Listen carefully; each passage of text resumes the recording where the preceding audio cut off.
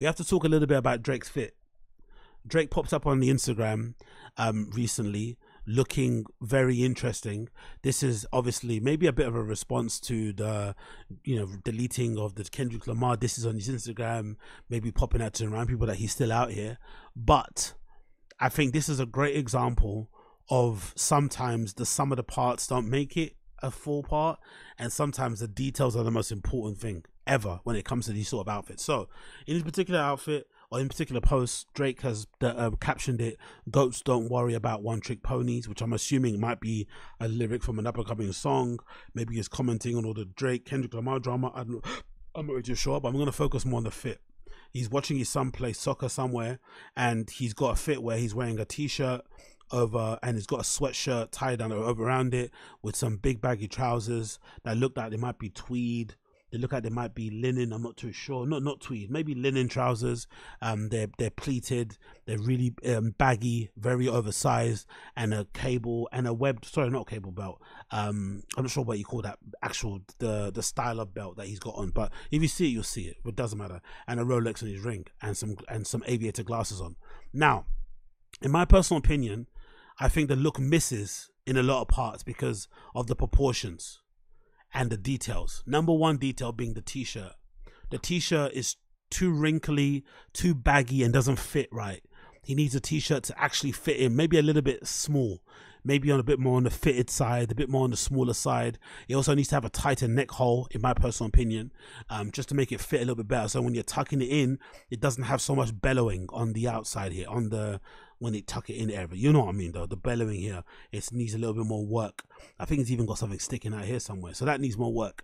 Also, the sweatshirt that he's got over his shoulders is too thin. It's not thick enough. He needs a thicker jacket, a thicker sweatshirt, maybe a contrasting color, maybe a purple, a lilac, maybe something a bit more of a pop, maybe even a green, just something to pop it, or keep the white if you want to, or maybe switch it actually. Maybe have the t-shirt be white and then have this shirt be the ivory kind of off-white color, but it needs to be a little bit more thicker. And the knot also is the knot done right. The knot needs to be a little bit more, not like the arms need to be falling on either side. They kind of, it's done really haphazardly, in my personal opinion. It doesn't really look that great. I also don't like the shades with this look. Personally, I would maybe get rid of them, or maybe wear some different shades. I just don't like those aviators with that particular look. And then of course the pants themselves don't really sit right. They're probably a little bit too big for him anyway. Maybe I don't like the proportions, and maybe the most important thing is the hem. These need to be shortened.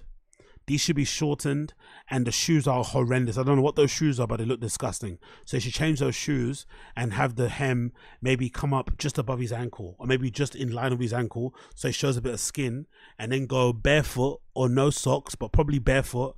Or if you got no show socks, wear some loafers, some GH Bash loafers. With those would look fucking perfect. Or if he goes no socks, he'd wear these particular shoes, courtesy of Street Night Live.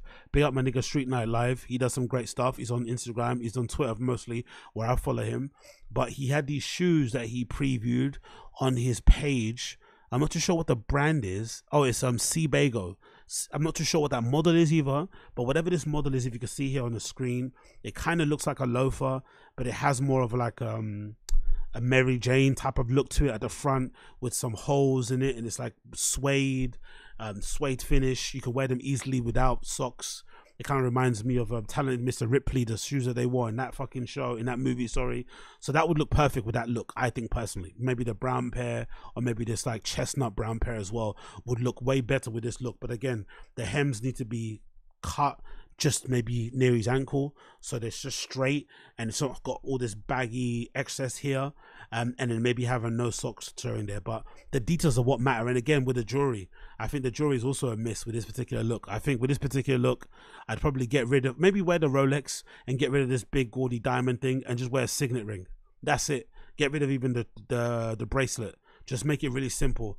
and just wear like a nice signet ring, maybe a gold one with these initials and that Rolex, and you're fucking ready to roll. Do you know what I mean? But that t-shirt is just too big, too baggy for me, or too fit. It's not fitted enough. It needs to be more fitted.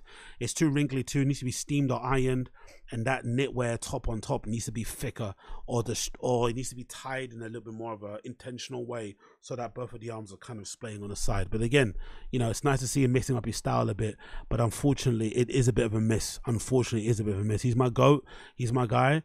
He won the beef against Kendrick. I don't care what the fuck anyone says, but I don't really like how it's come together. He just needs to edit some proportions and shit and whatever else it may be. But again, what do I know? What do I know? Absolutely nada.